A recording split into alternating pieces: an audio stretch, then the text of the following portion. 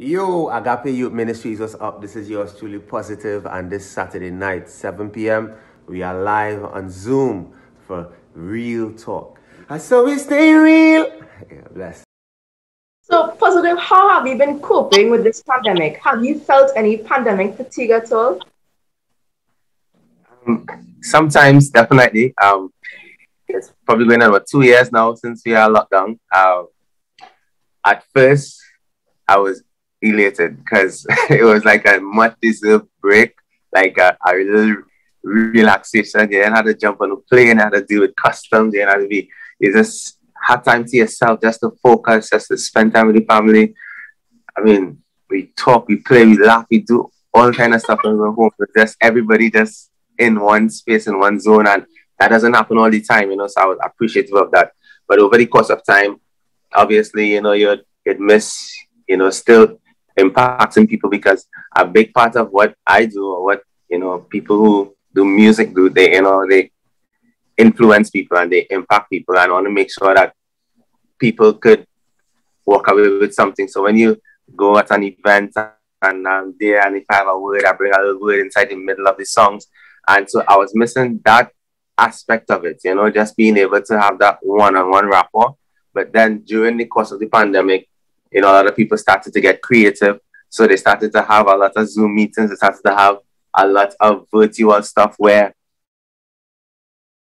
the comments have been lit up while you're there. And, it's a whole new experience. And I always welcome change because, if this is the direction that you have to take in terms of ministry, then I just want to make sure that I'm always prepared and relevant for it. Yeah, this pandemic has been hitting us all really hard in one way or the other.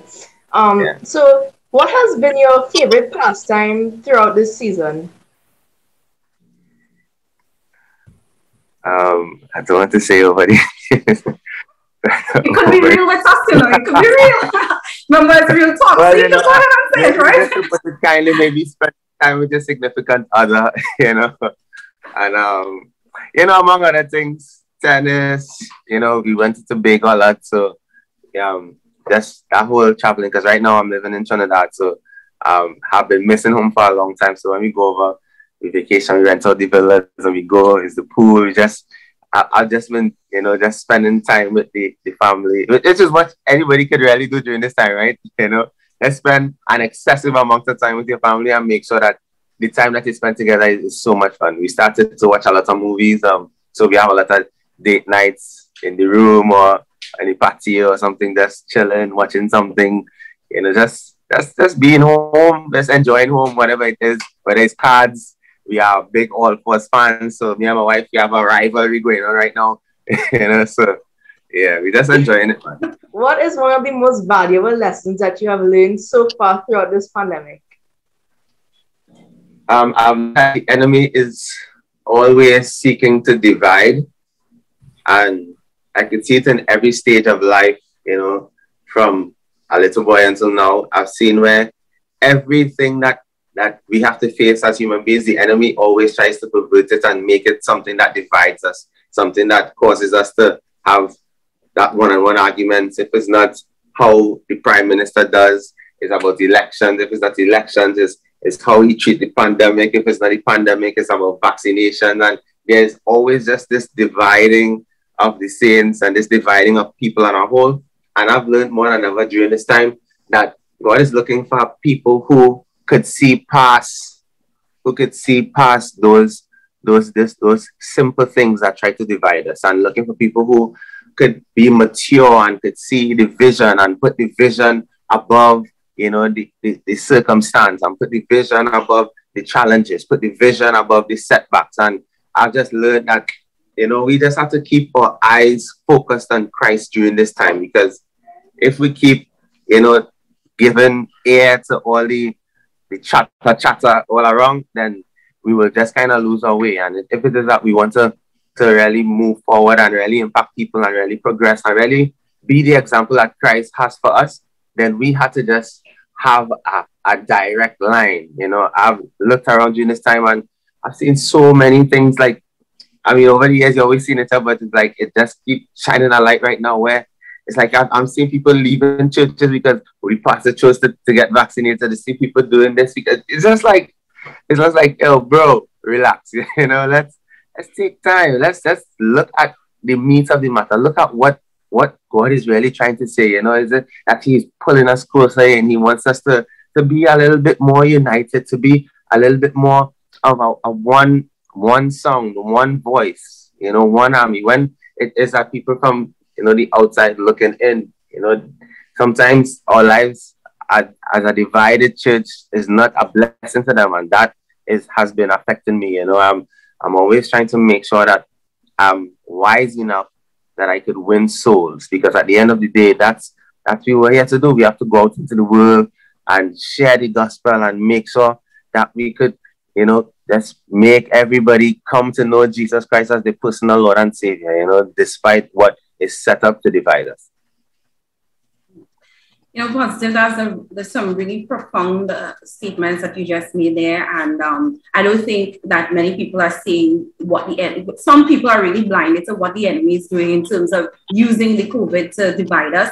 And it's really good that, you know, you're one of those who've been able to see that and knowing that, hey, we can't afford to be distracted at this time, right? So this division, we need to really pray about that, right? Notwithstanding some of the negative things that have come with COVID, it's good to know that even in a pandemic, you're still pressing on and progressing. Last year, 2020, in this very month, November, you had the virtual launch of your 4th album titled Heart Wired. So congratulations, you guys who didn't know that Positive had a 4th album launch in November 2020, well, now you know. And you all could congratulate him, right? Why did you choose the title Heart Wired, and what is the title intended to convey? Well, you know, Heart Wired is like it was derived from the word hardwired, which means the way that something is programmed, right? You know, so we have stuff that are programmed to function a certain way. And if it is that human beings, we are looking at the term hardwired, it's really how the heart is programmed, really how the heart is connected to the Father, knowing that so that our choices or decisions is really those that would please God, would please the Father, would give Him satisfaction. I want to make sure that my heart is so connected to God that, you know, when He moves left, I want to move left. When He moves right, I want to move right, to make sure that, you know, my ways line up with the Father's ways, you know. So being heart-wired is being, you know, making decisions from a place of love, a place of God's love. You know, the Bible says that, you know, He sent His only Son, which means that it was all of Him. You understand? It wasn't just a piece of Him, it was all of Him, His only Son. And that we could have life, you know, and that is what I wanted Heart Wired to really bring about, so that people could actually choose to have a heart that is after God. You know, when Samuel was in, you know, the house of Jesse, and, you know, he looked upon the son and said, well, this must be the man, you know, and God had to say, hey, don't look at his stature, at his build, you know, because man looks at the outward appearance, but God looks at the heart. And that was what I wanted to kind of bring about with the title and with the album. Positive, you do a lot of reggae style music. What inspired your passion for reggae as a local musician?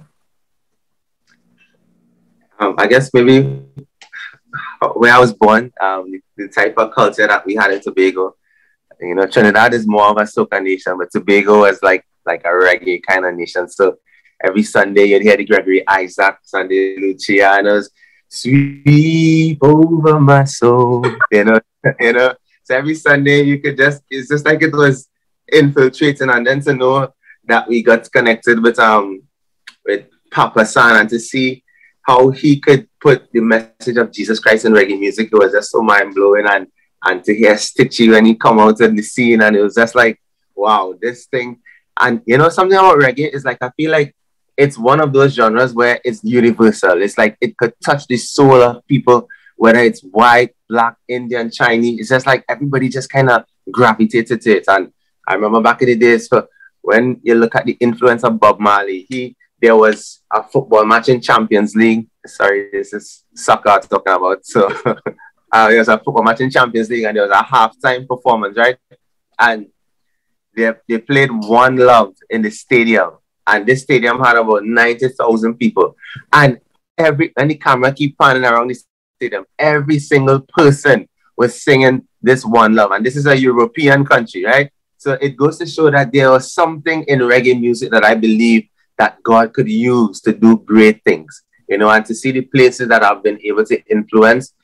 Just recently, before the pandemic hit, I was supposed to be in a place called Vanuatu, which is on the coast of the Fiji Islands, between Fiji Islands and Australia. So it's like, I'm like, these people, how could they even get in country? There's nothing that I could have done to promote myself in this country, you understand? But it just goes to show that people gravitate to a certain style of music. And once you have the right message in there, you could be as influential. And if it is that we have the message of Jesus Christ, which is the message, then reggae music, it is all the way. So why did you choose to name yourself Positive? What inspired your sobriquet? Oh, so I was dropping off the CD from my first song, a song called Trust in Jesus, and I left it at the station, the radio station. That was 98.1, and the person there was like, you know, what's the name of the singer? And before I could even say my name, Joel Murray, that word Positive just shoot out of my mouth without thought, without question, without research, just shoot straight out of my spirit. And it was just like, you know, when I reflect on it, it's because that is the type of character that I always want to exemplify and represent. You know, that is the character of my family, is the character that I was taught to always have a positive mindset, to always think positive, to always act positive, to always be positive. So that name has just permeated my entire life and, you know, caused a big transition in my life. Well, just piggybacking on what Isabella asked, the fact that you branded yourself Positive is, I find it almost ironic. I know you went into a little bit of why you've done that, but for me, looking at reading up on your life and seeing what you've been through, some of the most difficult, some really difficult challenges, including losing your loved one, your sister in 2003, and then right after, not soon after in 2007, your mom. So I would like to know, I'm sure there are many, how was it possible for you to have experienced such tragic events and still maintain that positive outlook? Because it's one thing to be taught something, because you may have grown up, say, hearing be positive. But then when these tragic events happen in your life, how can you still remain positive to the point where you're almost like a poster child for positivity, for want of a better expression? How exactly did you rise above those negativities that came against you to remain such a positive individual? But I mean, definitely wasn't easy. You know, the year that my sister died, my mom was diagnosed with breast cancer, and she battled with cancer for 4 years before she died.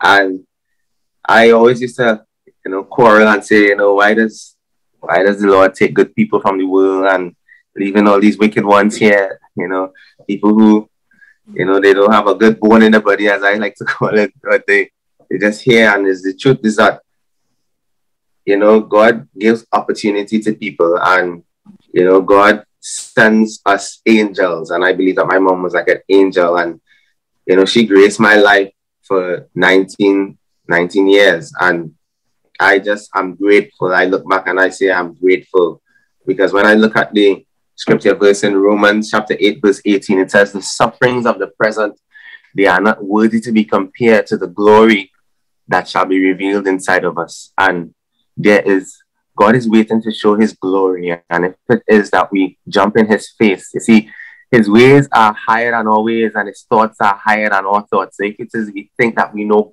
more than God, or we know better than God, then we actually fooling ourselves. But if it is that we could just be humble and go through the process, you know, there are scripture verses that, you know, that talk about comfort for all who mourn, which means that it is expected, as the word says, in this world you shall have tribulation. It didn't say you might have, it says you will. Bound to must happen. If it ain't happened already, it's coming your way. That's what the Bible says. We shall have tribulation. But the Bible also says to be of good cheer. You understand? And I always say, God, you know, if it has to be your will, your desire, then I am okay with it. You understand? As much as I love my mom and I love my sister, I recognize that my love for them is not even greater than God's love for them. And he is the one that has always been in control of decision making. He knows when, he knows how, he knows where he's going to provide. I used to be quiet and say, but who's going to walk me down the aisle? And my mommy not going to get to look after my children. And I'm wallowing in tears, I'm crying. As a human being, you definitely feel hurt, so you definitely go through those emotions. But I just felt a comfort and a peace. You know, when I look at scriptures like, when your mother and your father forsake you, the Lord himself will take care of you. And it's like my faith was like being strengthened, because my mom died with $900 in her bank account, right? So I had just started university, and my school books alone was like $1,800 for that particular semester. And to know that your mom died and could not even leave, you know, a financial inheritance or something that you could actually start to build on, you know, it's like God just literally sent people into my life to be a blessing to me along the way, to make sure that all my needs were met. He made sure that I could graduate with my bachelor's degree. He made sure that I could come out, get married, to go through the process. And I've never had a day where I had to be begging for bread, simply because God has always been the person in my corner. So I just continue to trust and believe that all things are going to be working for my good. It is well, it is well, it is well. At what point did you accept Jesus Christ into your life? And is it that you were already walking with him before those crises happened? Okay, so I grew up in a Christian home. So my dad was a pastor, and my mom was a pastor's wife, and later on became a pastor. So I always grew up hearing the word, hearing, you know, I have favorite sermons. I could probably just say 10 sermons in one right now, just simply because, you know, you're constantly hearing and you're constantly being exposed to the Bible and being exposed to the things of God. And, you know, it was only until maybe I was about 9 or 10, and I was in church one day, and Pastor Akindele, he preached a sermon, and he did not let the kids go to junior church that Sunday, right? And he said, one day, your parents will not be able to account for you. And you would have to stand before the Lord and give him an account for yourself. And I don't know, boy, like, I don't know if it's like a fear or a feeling just came over me, and I was like, whoa, that means I need to really just accept the Lord as my Lord and Savior, because I can't let my mommy do it for me. I can't let my dad do it for me. I have to be the person to stand up. So it's like there was a sense of urgency at that time. And, you know, when he had that altar call, I mean, oh my goodness, because I couldn't remember actually saying, you know, Lord Jesus, come into my heart, forgive me of my sin. I could not remember such a time. So hearing that word that Sunday morning, it just stood out to me.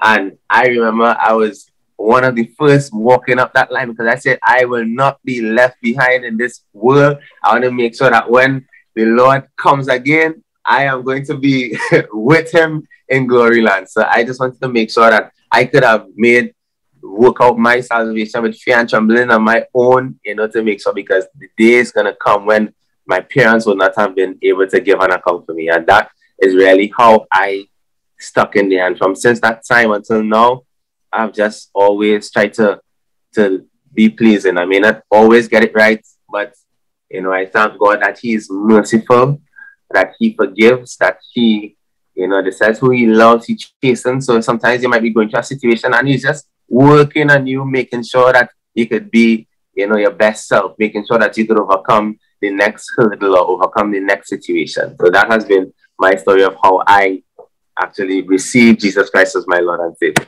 How real did Jesus prove himself to be to you in that difficult time when that crisis hit with your sister dying and then your mom, you know, and how did that, your relationship with him, how did that make a difference in your life?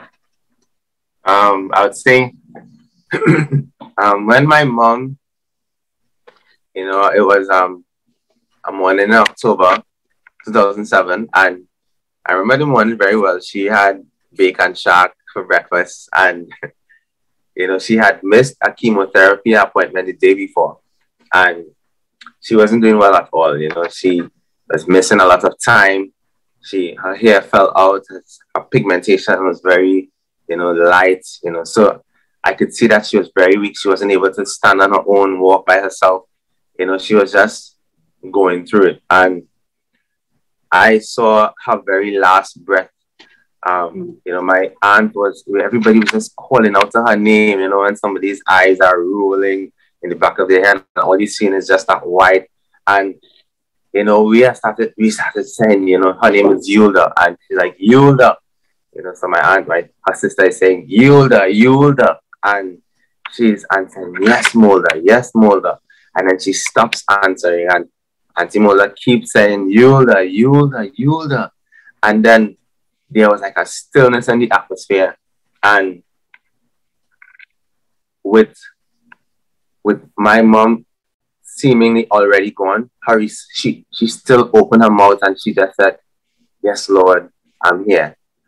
And at that moment, it's like it made heaven become ever so more real in my life. That moment gave clarity to a lot of questions that I might have had, you know, and it just had like a stillness in the room, and the Holy Spirit was right there, and there was just a stillness in the atmosphere. It's like I can't even explain it properly in words, but it's like to be in the room, you had to feel, you know, your physical. It's like, you know, when they say, you know, when the Holy Spirit comes upon you, sometimes it's like even your physical senses could tell that the presence of the Lord is there.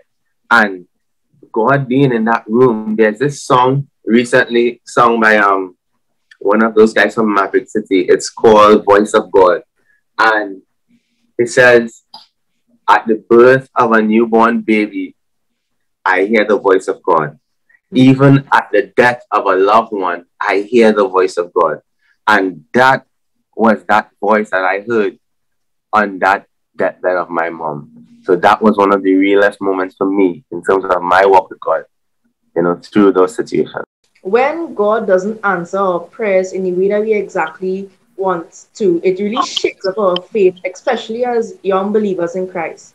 So what is the best thing that we can do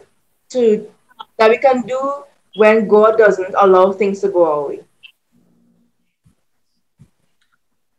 Wait on the Lord. Wait on the Lord. Wait on the Lord. The truth is, I recognize that sometimes, you know, we might be eager for something, and if it is that God gave every single person what they wanted, there'll be so much chaos in the world. We have two farmers living side by side. One is praying for rain and one is praying for sunshine. You know, how does God respond to each prayer? You understand? So it's like, I'm so glad that I'm not God, because there's a wisdom that is required, you know, for him to be able to answer prayers. I always say, if opportunities come when we are not prepared, then those opportunities that were meant to be a blessing ends up being a curse. So if it is that I have a son and my son is 10 years old and I'm so eager to bless him with a car, at 10 years old, that car now becomes a hazard to him. It's something that could take his life because he could sit in it. He doesn't know how to drive properly, goes out into the street, and he gets into an accident. But at 25 years old, when he has matured and when he has come into his own self, a car now could be a blessing to him because it was given at the right time. So I always say, sometimes, you see, God is so perfect that we are the only people who have the problems to work out. You know, we have to iron out our own kinks. So if it is that we are in you know, in that place with God, and we are saying, God, you know, I believe in you for this thing. There is that New Testament, it talks about that hall of faith where by faith, this one received this thing, and by faith. And then it said that even those who did not receive the promise, they died still believing. You understand? So it was like, sometimes you have to look and say, hey, I'm just going to be in a place of faith. And being in a place of faith, waiting is not an easy thing, but it helps to develop your character. It helps to develop you personally. It helps to push you in a place that you've never been before. So sometimes you've been so impatient, especially when you grew up in a household where everything was handed to you and you want, mommy, I'm hungry. So your mommy jumped everything and, you know, she cooked food and put on the table, you know, so you had everything. And sometimes that in itself, we need to take a step back and put back and say, God, you know, if it is that it's not my time, I'm okay with it. I'm contented. I know that you are my Jireh, so I will be content in this circumstance, and I'll wait on you because he is determined. He says every good and perfect gift comes from the Lord. So if it is that it ain't coming yet, that means we just have to wait on it. We have to wait. Make sure that we are not praying and asking amiss, because those are one of the things too. Sometimes we pray and we end receive because we ask amiss, and the Bible tells us that. So we have to understand how God works, what it is He wants us to have in this season, so that we not just pray. A lot of people just be praying for things. I see people just praying for millions of dollars, and they can't even tithe $100 out of $1,000 salary. And it's just like, you know, God, He gives us what we could manage. I've learned that at a very young age, and you know, so don't look for Him for a car when it is you have a bicycle and it's dirty. You can't even pump the tire. You can't even clean it down, wash it down. You have to show that in little. You have to be faithful in little, and that is when much is going to apply. So while you wait, you have to be patiently waiting in faith and just continue trusting and believing God. Thanks for the advice. There are many youths today and people in general who are facing negative situations. Some of them even lost loved ones in this pandemic. What are some practical tips you can share with us to help us remain positive and stay in faith in negative situations? You see, I point people to Romans chapter 8. That chapter is like, it has every possible thing that a human being needs in life. You know, it's like Romans chapter 8, it just tells us so much different things. It tells us that all things are working together for our good. And to those who love God and are called according to purpose. And if it is that we believe what the word says, then we have to actually act and, you know, be obedient to what the word says. So that's how we demonstrate that we love God. It says, if you love me, you will keep my commands, right? So if it is that He's instructing us to have faith, and He's instructing us to wait, and He's instructing us to exercise comfort, to exercise patience, to exercise love, charity, grace, all these different things, we can't now, you know, just wallow away. If it is that we go the opposite direction, it means that we are contradicting what the word says. And in so doing, we are actually showing that we don't love God. So I want to make sure that my choices, as it relates to how I, you know, deal with grief, how I deal with loss, how I deal with hurt, how I deal with pain, how I deal with anger, I want to make sure that my choices reflect, you know, the word of God, reflects the Spirit of God, reflects, you know, God Himself. Because if it is that I'm professing to be a believer in Jesus Christ, and somebody give me a little drive on the road and I react and hold your mother son, so then it shows that is what's inside of me. You understand? But if it is that I could just have a little patience and let me just slow down and let you go your way, you go your way. You know, people who are easy to resolve conflicts, who are just on the side of wanting to make things right. It's like that is the heart that God really wants us to have. And you know, in those times, it's like I just have so much more appreciation for even loss right in this time. You know, I've seen so many people lose their lives during this last 2 years, and to bury so much close friends. I remember when Jamie died, that was like a big mental hurdle. He was one of my best friends, and I'm just saying that, you know, this guy, honestly, at 46 years, it's like he did every single thing that he possibly could do, and it's like to making sure that he died empty. He just did so much, you understand? And it's just like making sure that it's well, that there's rest, you know, in the midst of loss and things, that we just trust God that the people who will go before us are people who would have done their part and you know, and serve the Lord wholeheartedly. And we just find comfort in the fact that we will see them again one day. Looking at what God brought you through to where you are today, ministering to so many people across the Caribbean region, in hindsight, would it be correct to say that even the pain that you went through, that God took that pain and transformed it into purpose and ministry? Yeah.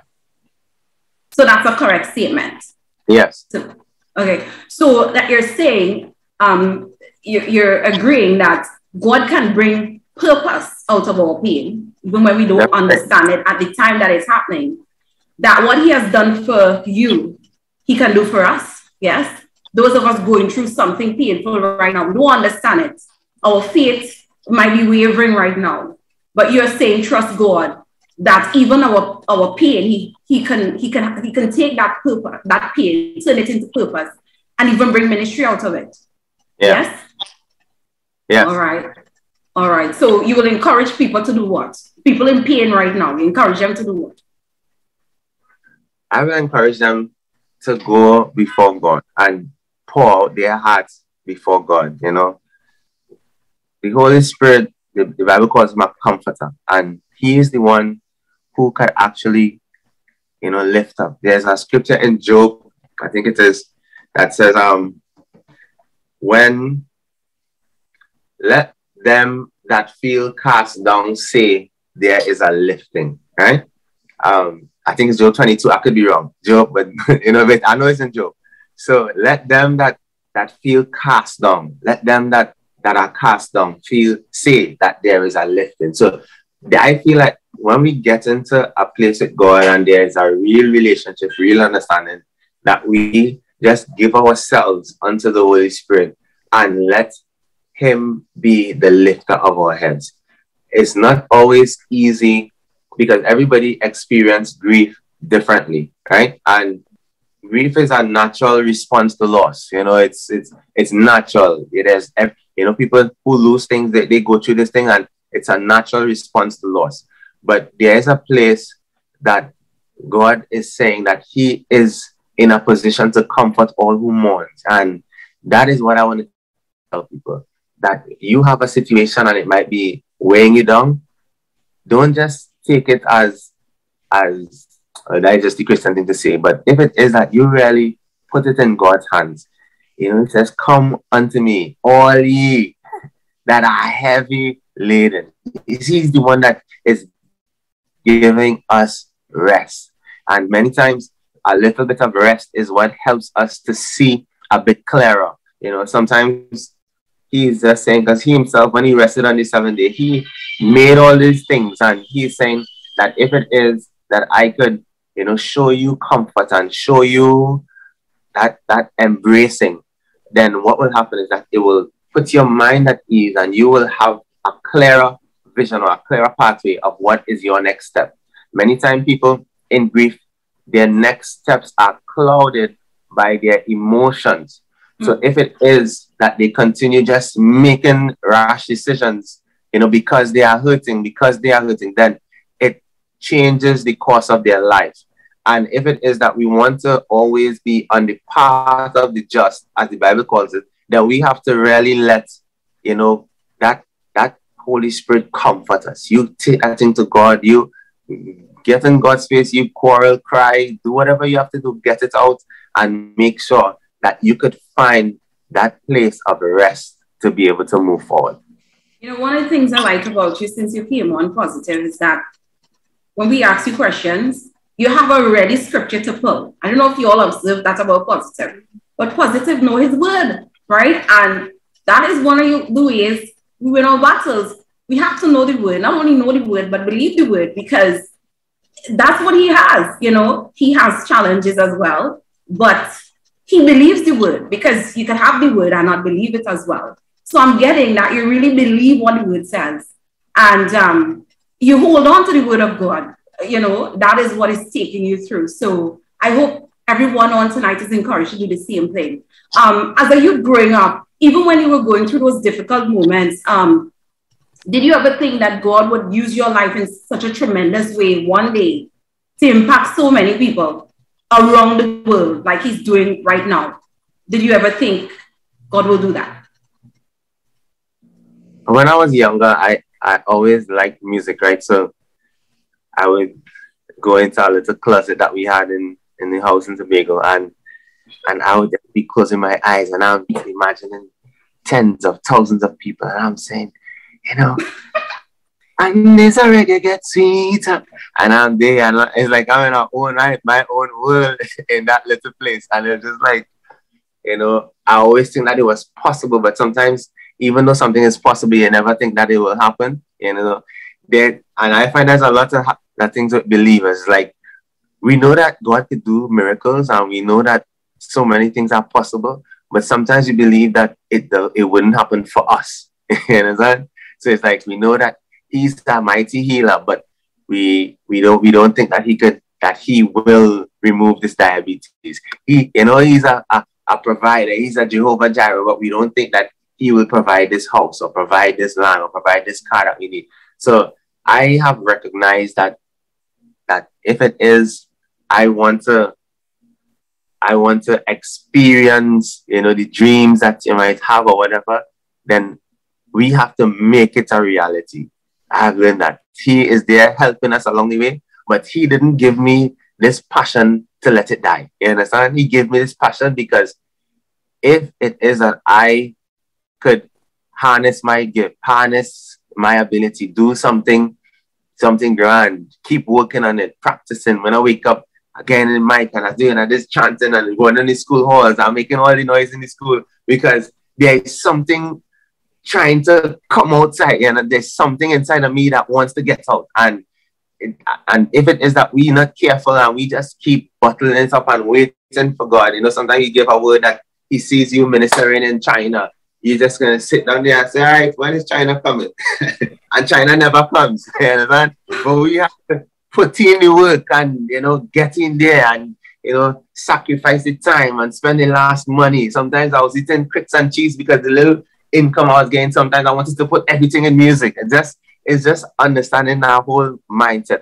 I had this car. It was a blue Mazda 323. And I had met this producer. His name was Super Dupes. He had produced for John Legend and Mary J. Blige and all these big singers in the States or whatever.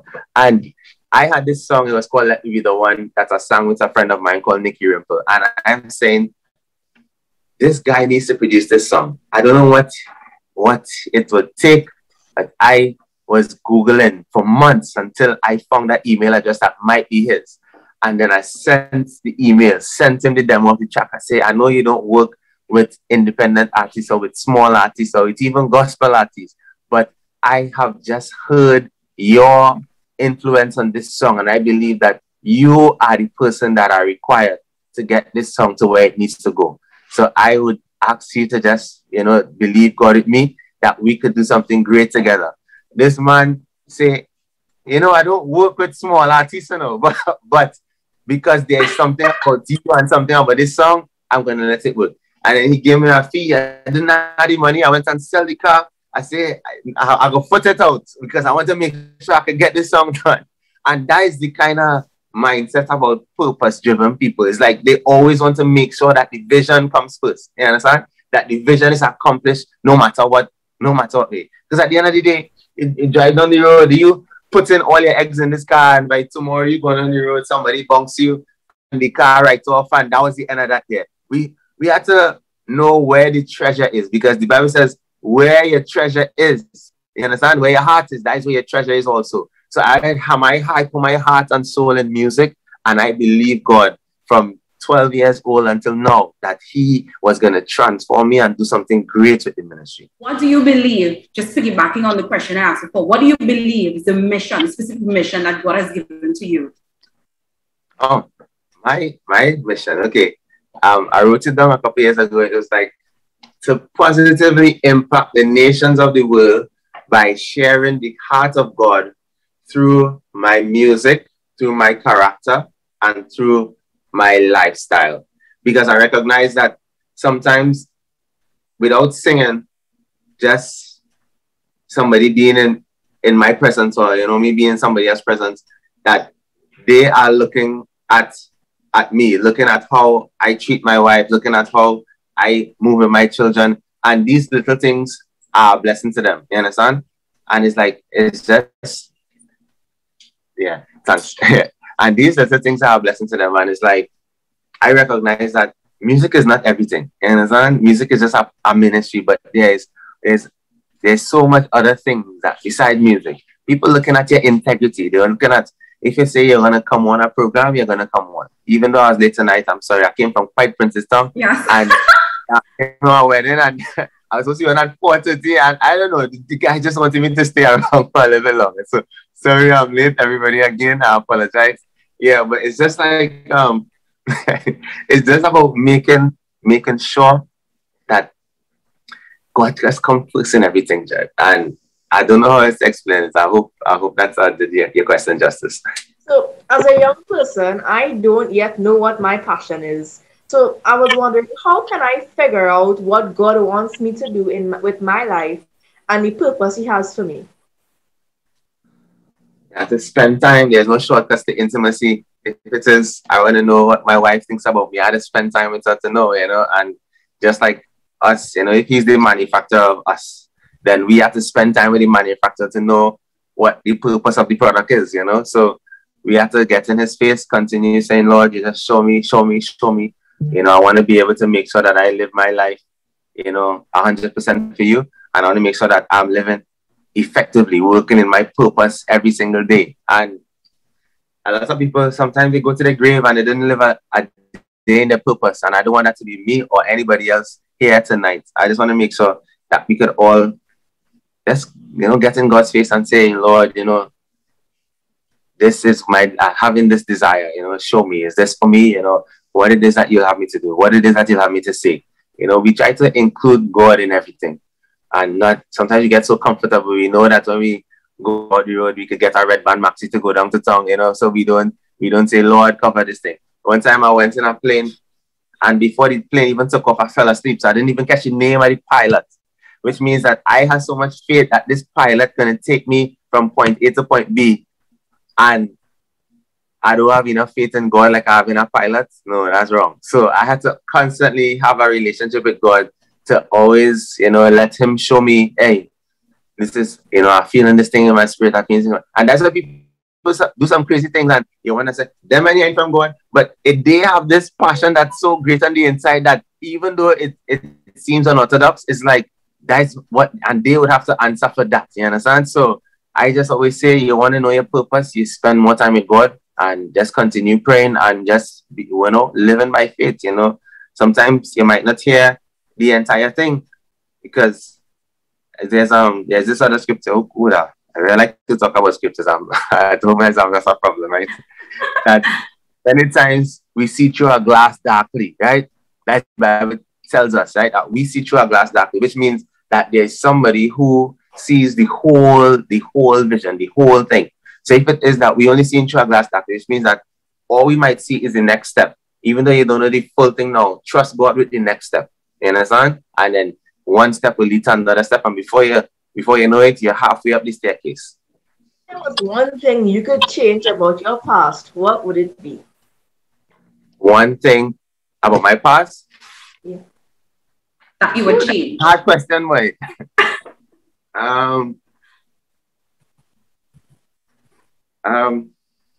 That's a hard one. That's a real tough one. If one thing I could change, I would have not preferred to experience loss in the way that I did.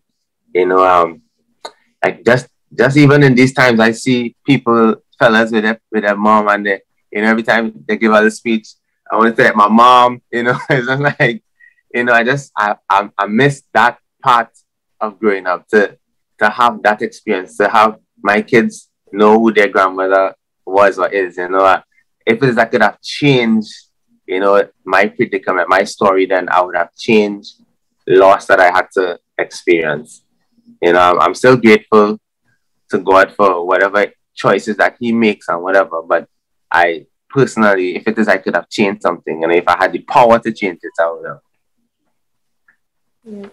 So in researching for this interview, I found that you not only sing but write and produce your songs.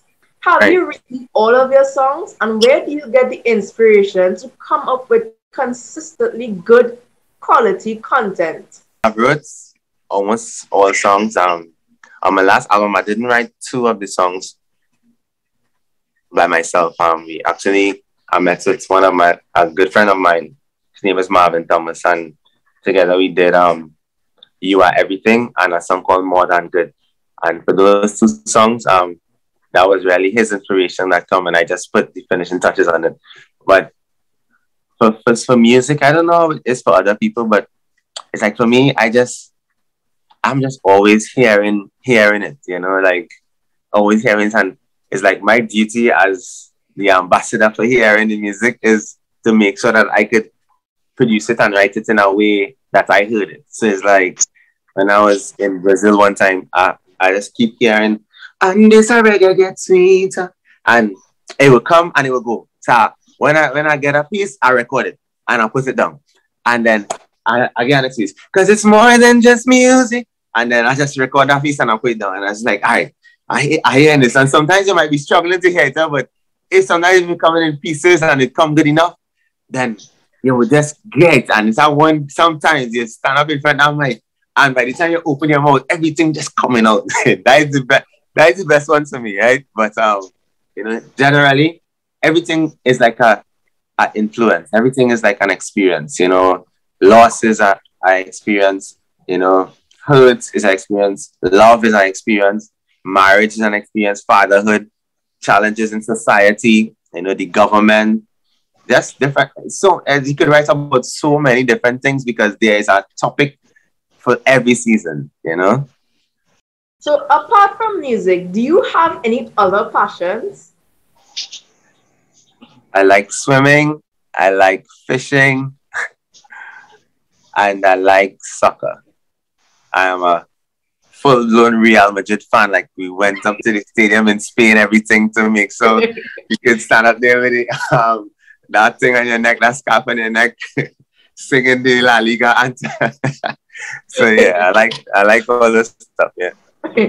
Out of all these songs you've sung, do you have any favorite song? I like Never Let Go and To Manami. So that's the two favorite there. Okay. All right. And speaking of favorite song, my favorite song, well, number one is Never Let Go, which you just said, To Manami, and also Mighty Healer. I'd like to know what was your inspiration for Mighty Healer, especially with stuff that you would have gone through, losing your mom and sister, but yet still believing in God to be a healer. And do you have any testimonies coming out of that particular song, Mighty Healer? Yeah, Mighty Healer. I just wanted to kind of, again, this is one of these songs that you just keep hearing in your spirit. So it's like I want to make sure that I could just articulate what I've been hearing. And I wanted people to know that even though they might have suffered illness or somebody might have died with illness, it doesn't change the fact that God is a healer. See, everybody have this connotation that if it is that he didn't heal, it means that he can't. It is not true. If it is he didn't heal, it was a choice. And we have to understand that he is the greatest physician, and I wanted to let that be audibly clear in that particular song. And I remember through that song, my aunt, my mom's sister, she was also diagnosed with cancer. And she was just, at first she was a bit broken, and then she started to just get in tune with the Holy Spirit, and God said, move from this apartment. And she moved into a different apartment, a 2-bedroom apartment. And the Holy Spirit said, I want to get one of those rooms that is solely for prayer. And she cleared out everything from the second room and she built an altar there, right? And then it turns out that the landlady actually had a garden of all types of different herbs and stuff. And then the Holy Spirit said, I want you to walk out in the garden and get some turmeric and get some kale and get some this. And you're going to blend this morning. And then the next morning, you're going to blend this. And every morning, she received an instruction.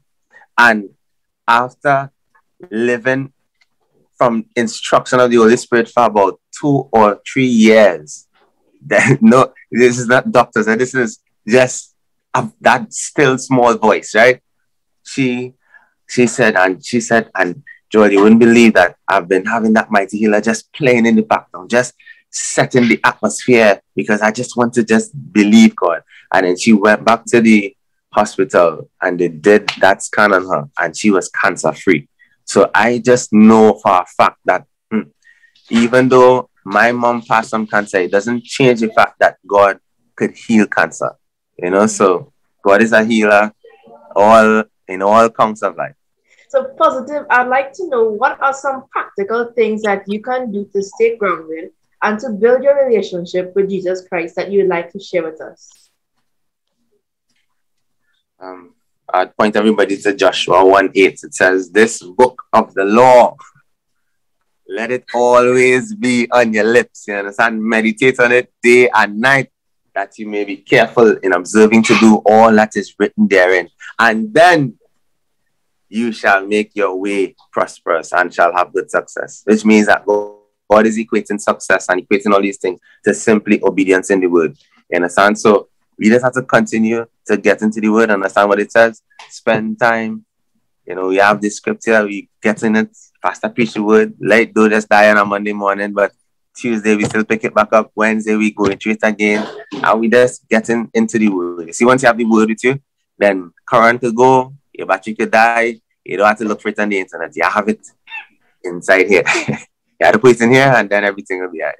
What are you looking forward to doing when the COVID-19 pandemic is over? We winding on. I want to go to Bora Bora. I want to go in one of those hotels where it's like, that's in the Fiji Islands. I want to go in the underground hotel where the sharks are swimming outside of the hotel room and you're looking around and you're seeing all the corals. I want to see that. I want to go to Egypt. I want to see the pyramids. I want to go to Japan. I want to walk in. I want to go and learn that Tai Chi. I want to live. I just want to experience what this world have to offer me because no man knows the hour when we all take our last breath. So I want to make sure that I just do as much as possible. And obviously, I still want to be able to touch hearts and minister to people around the world. What more can we expect from Positive going forward? Definitely more music, more albums. You know, I'm trying to develop different ministries in terms of sharing the word and, you know, just being able to have programs or so that would allow people to experience, you know, move their potential into kinetic. And, you know, because I recognize that a lot of people have the idea and the passion and the desire, but they don't have the knowledge, you know, and they lack that extra oomph that is required to push them a little bit forward and a little bit further. To make sure that I could have little small programs that are geared to just helping people experience their own giftings. You know, they could, you know, show them like this is what I did, or it might not work for everybody, but at least, you know, I could try to help you to move forward in what you want to do with your gift and your ministry. Wait. I see a comment. Somebody say, I want to go Bora Bora, but I Pora Pora. You see? And you see, when you start to declare and confess negative things into your life and think, if it isn't not careful, you know, sometimes you might be joking, you know, but if it is what I say, but I Pora Pora, I will never say that in my life in Jesus' name. Listen, it don't take money to take your places, you know. It just takes passion, desire, and faith. I put in all my faith. I say, Lord, if somebody had to meet me on the road and say, hey, you know, I showing you so much favor here. I just want to be able to be a blessing to you. What would you like me to do? I say, I want 2 tickets to go to Bora Bora. You understand? So if it is, I keep saying, I Bora Bora, I ain't trying to see Bora Bora like that at all. So I ain't know who typed that name. I just like, you know, I ain't doing that. You all hear that, right? No negative declarations over your life. Only the word of Death God. and life in the power of the tongue. Exactly. How do you handle old-fashioned Christians who may not be in favor of the genre of your music and the fact that you support Lux? And the fact that You support Lux. as in dreadlock, like Yes. Okay. I don't know if it's that I support locks. I just have a hairstyle for now. You know, sometimes when you go to the barber and cut this thing off, it's just like, it's neither here nor there. Me, it's just a personal liking, you know, in a season. I don't think I'd have hair for the rest of my life. But I think that's what helps people to overcome, let me say, old-fashioned believers or however you might call it, is consistency. If it is that, you know, you are consistently really serving the Lord wholeheartedly and, you know, really showing, and there is fruit that is coming from this ministry and fruit that is coming from the things that you do and say, then people will start to change their own old-time beliefs to accommodate you simply because you have been a blessing to them, or you possess something that they see that they want to stand by. You understand? I've been to Jamaica where in Jamaican culture, dreadlocks is like a serious thing. So being invited to sing there with dreads on my hair, you know, and when I was finished, some old ladies in the audience were like, at first I was a bit skeptical to listen to your song then, boy, but you really had the spirit I got inside of you. And you know, just those little things, just a kind of consistency over the years. I don't think my mother-in-law even reckon to hear me now second question. I don't know how she probably felt about dreadlocks. Yeah, I like dreadlocks, so yeah, I was okay with it. It was okay. She okay with it now. you see, sometimes it's just when you grow up learning and understanding something, you know, you feel like that is the Bible. But sometimes we confuse tradition with scripture. And if it is that we have to really think about what God is looking for, He ain't looking to see what you have in your head. He looking to see what you have inside of your heart. You understand? So I know we said we were just take two, but there was one that I saw with somebody asking, when you're waiting on God, and waiting on God seems so long, you know, like you're waiting and you're waiting and you're waiting and just seems like the waiting period is not ending. What do? You wait some more. You wait some more. You wait some more. I always said, don't be in too much of a haste that you want to go in front of God, because that is a dangerous place to be. So if it is that it's not happening now, then you have to wait. You understand? You try to occupy your time. While you're waiting, pick up a hobby. You know, you're waiting on this breakthrough here, but you could experience something over here. And who knows? Maybe that thing that you're waiting on is what not supposed to be for you. And that thing that you're picking up as a new hobby is what you're really supposed to be getting into. So while you're waiting, you know, get yourself busy. You know, you're single, go and you get thing, you do you have to do while you're waiting on your breakthrough house. Some people waiting on house, they put husband on the back burner, they put marriage on the back burner, they're waiting on a house, they want to have everything settled before they move forward. And, you know, they might even be thinking that, you know, this thing not happening. And sometimes it's not happening because we don't know how to wait. We don't know what to do while we're waiting. But sometimes you have to shift your focus and believe that God could use different angles, different directions. Not because He gave me reggae music means that He will give another artist the same platform, the same thing. You know, some people might have a social media influence. Some people might have an influence with an older audience. Some people might have it with young people.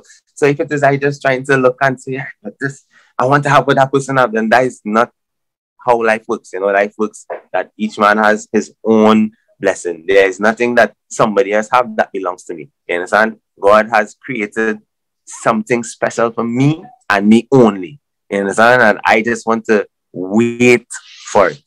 Because if it is a run in front of God, I could get knocked down. My poem is entitled Two-Man Army. Mountain mover, move this mountain. Here I am, struggling. I can't see my way. Here with these problems, tall like a mountain. Being alone in this world is so cool. My so-called friends, my secret haters, even the haters that I can't see. These people that are wishing that I fall and wishing that it all comes tumbling down. You won't believe the things I see, the crazy things. In spite of it all, I will rise. Because if God is for me, then who can really be against me? I know that I can still rise as long as I put my faith in Christ. You know what I need to do? I need to roll in my two-man army, my Jesus and I. I know once God goes before me, they can't stop this ride. They mad? Nah. Amen.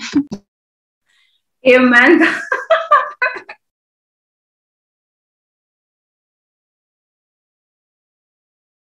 Good night. I really enjoyed what was shared tonight. Thank you for sharing. Okay. I never let go. I never let go. Jah will never let me down. He's the driver of my vehicle. I never let go. Because Jah give me the strength to stand up. Jah will never let me down. He's a father for the people. Come along, let's labor in the vineyard. Come, let us cultivate the fruits of our hearts. So yeah, na. Cause no man can see clearly without Jah. He is my God and my protector. That's why me love him more than words can express. And him will pick me up from all the mess. I never let go. I never let go. Jah will never let me down. He's a driver of my vehicle. I never let go. Because Jah gave me the strength to stand up. Jah will never let me down. He's a father for that is why I'm rolling in my two-man army. My Jesus and I know once God goes before me, they can't stop this ride, no. I'm rolling in my two-man army. My Jesus and I know once God goes before me, they can't stop this ride. Strap up my Gideon boots. Now we are ready for the war. Satan won't take me for fool. But me and Jesus are tall. Have to defend this truth. Stand spiritually strong so we not dilute. We got to live pure. I want to make my elections sure. Yeah.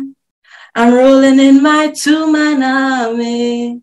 My Jesus and I know once God goes before me, they can't stop this ride, no. I'm rolling in my two-man army. My Jesus and I know once God goes before me. Sing not pretty. Remember them chop off the head of John the Baptist in the city, oh. And what they did to Stephen without reason. Was it because his words were seasoned? We've got to live right. It may cost us a lot, but in the end it will be worthwhile. I don't care if them hate me, how them rate me. All of me will give God glory.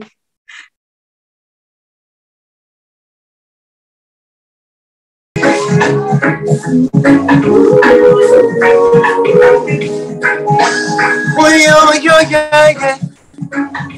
Just the two of us, rolling in my two-man army. Jesus and I know once God goes before me, they can't stop this ride, boy. Rolling in my two-man army. My Jesus and I know once God goes before me, Strap on this Gideon boots, yeah. I know I'm ready for the war.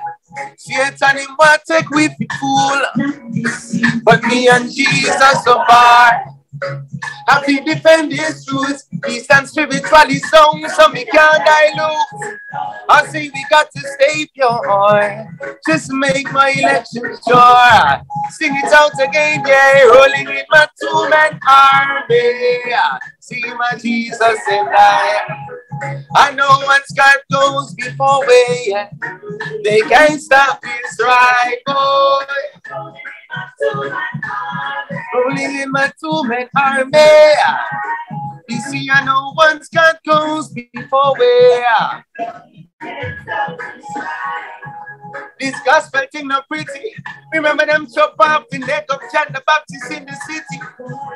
And what they did to Stephen without a reason. Was it because his words were seasoned? We got to live right. Will it may cost us a lot, but in the end it will be worthwhile.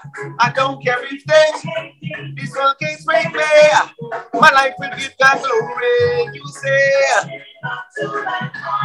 just an Vanessa, my Jesus and I. You see, I know once God goes before we. One family, I know we say, rolling in my. You're not far and far. Yeah. You see, I know once God goes, yeah. We're living in a physically, spiritually, mentally, practically, no. Weapons of a warfare are not carnal, but we got mighty, some happy. Give a little taste, a little of the gospel. None of that, I won't talk of it here. I want a full cast meal, okay? Genesis, Revelation. That's how you know your role. Rolling in my two-man army. I know it's not close before me. I know me alone, I say. Two-man army. Once God walks before I can die. Yeah, oh yo. I ain't seen all the more moving it on. Everybody say oh yo. One family, boy. I said boy. Yeah, I'm rolling in my two-man army. My Jesus and I. A mighty God. We serve a mighty God. So now our God is mighty. And he might heal sickness in my body. So we serve a mighty God. Hey, do you want a physician? He will give you a prescription. She don't tell you the dosage. Then like a mustard seed mixing praises. Just believe the master. Not healing a counterfeit disaster. Run away from the opium man. We say Jesus is it. Hey, and we say we serve a mighty God. Mighty. So we serve a mighty God. I say mighty. Say the one God is mighty. And he might heal sickness in my body. So we serve a mighty God. Mighty. And we say mighty. Say mighty. And we say mighty. Olusa. And we say mighty. Oluwa. And we say mighty. However you are, to God and me see the healing. Say roll with a superstar. We are all with a rapper. This must bow down at the mention of his holy name. The blood of Jesus intervention, boy. And we say we serve a mighty God. Mighty. We serve a mighty God, I say. Mighty. Say no one God is mighty. Only my heal sickness in my body. We serve a mighty God, I say. Mighty. And we say mighty. Mr. Mighty. What's up? Mr. Mighty. Mr. Mighty. Okay. Oh, Mr. Mighty. That's little baby. Mr. Mighty.